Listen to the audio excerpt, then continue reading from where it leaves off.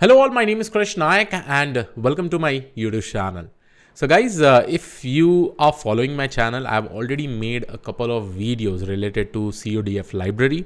And if you don't know about this particular library, this is a Python GPU DataFrame library built on Apache Arrow column memory format for loading, joining, aggregating, filtering, and otherwise manipulating tabular data.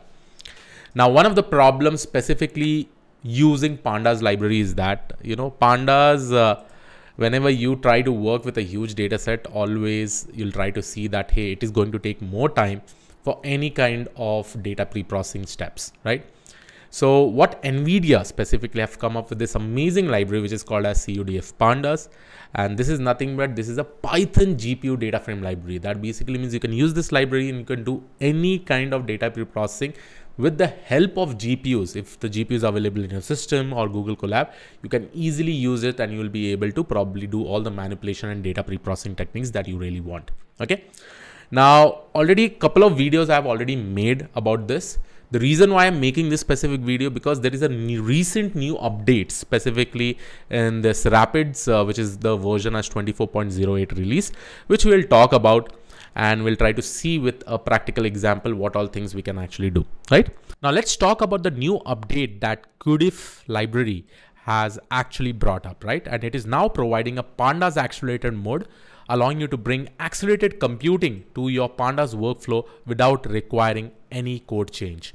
And when we talk about this specific use case, accelerating large string data pre-processing with cudf pandas accelerator mode, here this will definitely open up specifically to use in various Gen AI use cases, because this is really solving a tricky problem with the help of pandas, and you'll be seeing as we go ahead when we see the implementation part. The book will demonstrate how cudf pandas accelerator mode can help accelerate processing of dataset with large string fields, right? And this is probably more than 4 GB plus, with respect to the memory size.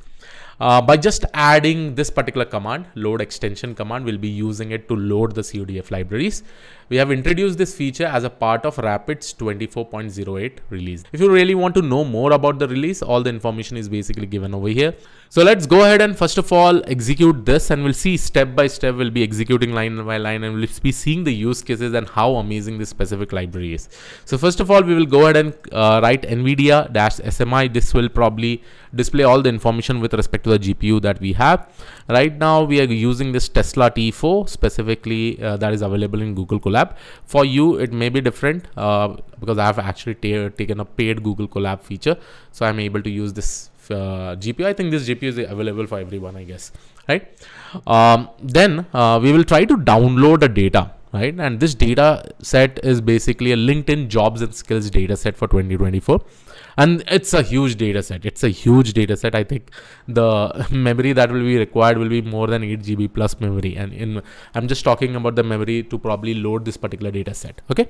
So let's use this particular data set. So first of all, you need to execute this Kaggle dataset download with this particular command. And what this will do is that this will just unzip all the files, and there are two files that is called as jobs_skills.csv, jobs_summary.csv, and there is also one more file which is LinkedIn job posting.csv. So I will be requiring these three files. I have already executed this code. The reason is that it will probably take a couple of minutes, and I do not want to probably, make you wait over here for just downloading the data set. So all the CSV file you will be able to see over here, and this particular CSV file we will be downloading. So just go ahead and execute this. This code will be given in the description of this particular video. Okay. Now let's go ahead and start with this one, right? So import pandas as PD. I'm importing right now, and right now we are not using any, we are just using normal pandas, right? We are not using cudf pandas. You'll be able to understand the difference between cudf and pandas and just pandas, right? So initially we'll go ahead and just execute how the data pre-processing happens with respect to pandas. So here we have just executed this import pandas as PD. Now I am just trying to probably see the job summary data set. Okay. This dataset contains job summaries for each job link. So for this, we are reading this read underscore CSV, job underscore summary.csv, and this is my data frame that is created. Now we'll just try to print this information, that is data site in GB, and we are trying to see how much memory usage it is probably taking in terms of GBs, right? So that is the reason we are using dot sum divided by this particular value, right?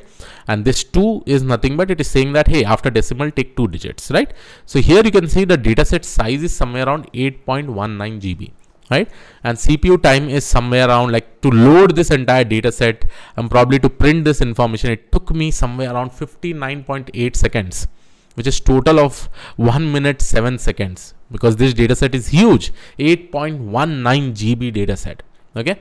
And here you can also see the RAM has actually become full completely over here, right? You can actually see it over here, right? And this is nothing but 12 GB RAM.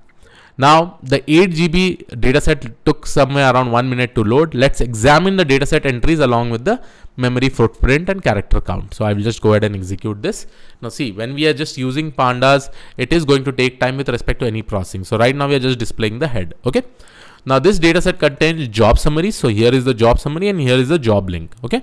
The job summary column is particularly large, occupying 5 GB in size with a total of 5 billion characters. Okay, so this is definitely a very huge data set. Okay, now calculate the memory usage of each column in GBs. So what I'm going to do, I'm going to use this job underscore summary dot memory usage deep is equal to true, and I'm just converting this into GBs. So this entire job summary that you'll be able to see, we are just trying to see the memory usage with respect to this. Okay, and then we are printing the job summary column in size in GBs, and then job summary columns of characters in billion, right? So we are just going to print this, and you know, billion we can probably just divide by 10 raised to 9, so that we'll be able to understand whether it is 1 billion or 2 billion characters, right? So now let's go ahead and execute this entire code and see that how many GBs are there, how many billion characters will be specifically there. So here you can see job summary column size, column by column we are trying to just check. Okay, so 8.0 GB, and job summary column number of characters is somewhere around 4.95 billion. Okay, now this is fine. Similarly, what we are going to do, we are going to read the job underscore skills.csv, right? So that the second CSV file that I have is job underscore skills.csv. Let's see that how much will be the size for this. Okay, and I'm also displaying .info. So this is going to take some amount of time in loading the documents, because these documents are quite huge. Okay, the data set contains a mapping between job links and skill tags associated with the link. So this is the information that is probably present over here. So this has approximately taken me somewhere around 12.9 seconds, okay, to load all these things. Then we can go ahead and see the job underscore skills.df.head. Here we have the job link, and here we have the job skill. So this is the mapping between job links and skills tag. Okay, then job posting data set also. Let's go ahead and just read this, and this contains demographic and other work related details for each job posting. Just wait for some time, because the most interesting thing will be that with respect to data preprocessing, how much time it is taking, and then with the help of cudf library, how quickly it will be able to see. You'll be able to see that entire magic. Okay, so here is it. Here is my underscore df.head. So this is my all the information. Last process time, got summary, got near, some information is basically there, right? And if you don't know about this, this contains the demographic and other work related details for each job posting. Okay, this is there. Now let's go ahead and do the EDA part now.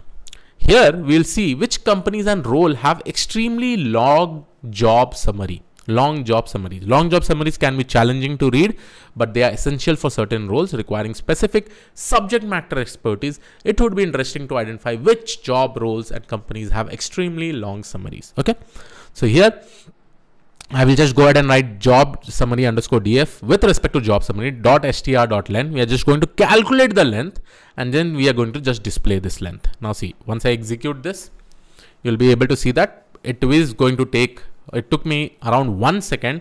The overall total time it took around is 1.11 second. Okay, and remember the data set is also quite huge, and with CPU also I'm able to get somewhere around 1 second. Then to identify job roles and companies with the longest job summaries, we need to merge the two data set using job link column, right? So what we are doing, we'll be merging job posting underscore df, job summary underscore df. How we are going to merge it? By left join, and we are just going to do a job link, right? Job link is one of the feature. Based on this, we are going to merge this. Now, if I go ahead and execute this, this is also going to take some amount of time. Let's see how much time it is going to take. So it took somewhere around 3.2 seconds. Okay. So please make sure that you note this. And these are like basic EDA. So many number of times I've shown in various videos that I've actually done, right? Now let's finally take a look at job underscore title and company with the maximum job summary length through data aggregation. Now we are going to apply the data aggregation. See, df underscore merged, whatever value we got, we are doing a group by company and job title, and we are aggregating some length, the summary length with mean. And then we are doing the sort values with summary length ascending is equal to false and fill NA is equal to 0, right? Fill NA is equal to 0 basically means if there is some nan values, they're just going to fill it. Now let's see that how much time this is going to take, right? Since we are doing a group by operation, the aggregation operation. So it took us somewhere around 3.07 seconds. Then total time is somewhere around 3.17 seconds. In short, we are just grouping by company and job title. So here you'll be able to see company and group job title. And this is basically my summary length with respect to all the job titles that we have, right? So many number of characters and all, right? And these are the information that I'm actually getting, right? Then how does the length of the job summary varies by location? Another interesting trend would be to see whether job summary length changes with location. Hopefully the role requirement should not be biased on the locations, right? So here what we are doing group by job title and job location. So based on job location, we need to find out whether the summary length is going to change or not, right? So here we are going to see this, and then we are going to reset it, right? And we are going to see some information over here. So let's go ahead and see this sorted underscore df. Now why I'm showing you all these things, it will all make sense in another 1 minute, and then you'll be able to see the magic. So over here, the total time with respect to CPU is somewhere around 5.89 seconds. Now, similarly, you can do all these things. You can probably go ahead and see all this kind of EDA, whatever things you really want to do. But the most interested thing will be how to do the analysis with cudf.pandas. And once I do this, right, now you see the timings, right, how fast it will become. So first of all, we will update, we will install the recent cudf library, that is nothing but 24.8 whatever 0 right now is there, but whatever version will later come, we'll get that particular update. So I'll just go ahead and install this. Now instead of just using pandas, I'm going to use cudf pandas. That will be the magic. So this is getting downloaded now. You can see that cudf 12 is equal to 24.8.0 is basically getting downloaded. That is what we have, the recent version that you can see over here, right? So this will get downloaded. Let's wait for this to get entirely downloaded, and then we will probably see the entire EDA part. So once the installation is basically done, what it will do is that it will go ahead and restart the entire kernel. So just click on restart the kernel. Once that is done, now we will just go ahead and see the we'll do the kernel shutdown and we'll restart it to true. Okay. Then after this, what we are basically going to do, see the entire kernel is getting restarted. Then we are going to load the extension with respect to cudf.pandas. Once you do this load extension with cudf.pandas, and whenever we use pandas, now pandas is just going to go ahead and use the GPU that is available with us, right? Now previously, if you remember, it took us how many number of minutes, right, just to load this huge data set. If you see over here, it took us somewhere around 1 minute 7 seconds. Let's see now how much time it is going to take once we read the same code, right? So now if I'm going to see the job summary.csv, it is probably going to use the GPU, the same T4 GPU. Previously, pandas was just using the CPU over there. Now see the magic, just 2.27 seconds. Isn't it amazing? It is using that accelerated mode, and just imagine, before it was taking 1 minute, now it is just able to complete it in total of 3.959 seconds, right? And here is the entire data set size. Similarly, let's go ahead and read for job skilling and job posting.df. See this, so much milliseconds. Within milliseconds, this entire data set has been loaded, right? If I'm doing any kind of pre-processing in all milliseconds, and this is all possible because of this amazing library that is cudf.pandas, because in short, it is using the GPU that is available with us, and it is able to execute completely parallelly, right? And that is what GPU power is all about, if you're training machine learning models and all. Now in data preprocessing also, you are able to do that. Not only this, After executing this, this also you could see that we were able to get just in 23.6 milliseconds. Now, if I'm probably doing the merge, the same thing, right? And here you can see that was lightning fast. We went around from 10 plus with pandas to few milliseconds. Even the merging part, see, if I probably doing pd.merge, here hardly 208 milliseconds. Within that time frame, you are able to download this or do this entire pre-processing technique, right?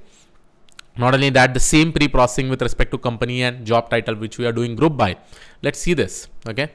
And this is also probably in 460 milliseconds, you are able to get the answer over here, right? We went down from around 5 seconds to less than a second over here. Just imagine now, just as the data set keeps on increasing, this time frame will be almost that much itself, right? Milliseconds, the execution will exactly happen, right? Which is really, really good. So once you probably do this, then you can also go ahead and check other things. Like you want to probably do group by, job title, job location, everything, all the information is over here. It is also printing it. That's really good.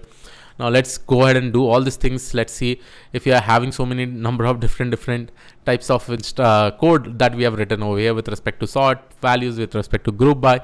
Hardly 511 milliseconds, 53.4 milliseconds, and total time it is 564 milliseconds. Just imagine. Isn't it amazing, right? And here it is just taking time to display the result in the console itself. That's it, right? So the summary, if you really want to know about cudf.pandas, you can keep using pandas as your primary data frame library, because we love pandas. Everybody loves pandas, right?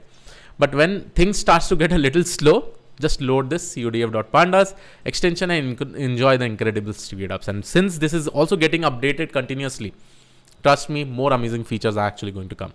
If you like Google Colab and want to probably peak cudf.pandas performance to process even larger data set, Google Colab paid tier includes L4, A100 GPUs and all, in addition to T4 GPU. See, I have T4 GPU, but if I go ahead and change the runtime, I also have L4 GPU and all, A100 GPU. You can also try for that. And you can also use high RAM. Billions and billions of record you can specifically use. So guys, from this particular demo, you just saw that how we were able to save some time with respect to data pre-processing. In some of the examples, we were able to save into seconds. We were able to, just do it in milliseconds and all. And this is just a simple notebook file.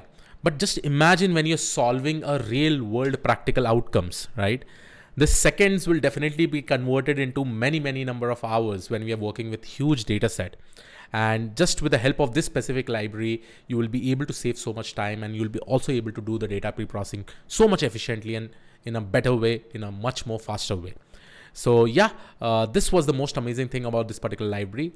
More information about this library will be given in this specific link. You can go ahead and check it out. So I hope you like this particular video. To know more about this, you can also go ahead and visit this particular website, that is Rapid AI cudf.pandas, and you can get to know more about it. But at the end of the day, we are accelerating pandas. We are putting pandas with steroid, to probably run as fast as it can, execute as fast as it can, right? So yes, this was it from my side. I hope you like this particular video. I will see you on the next video. Have a great day. Thank you. Take care. Bye-bye.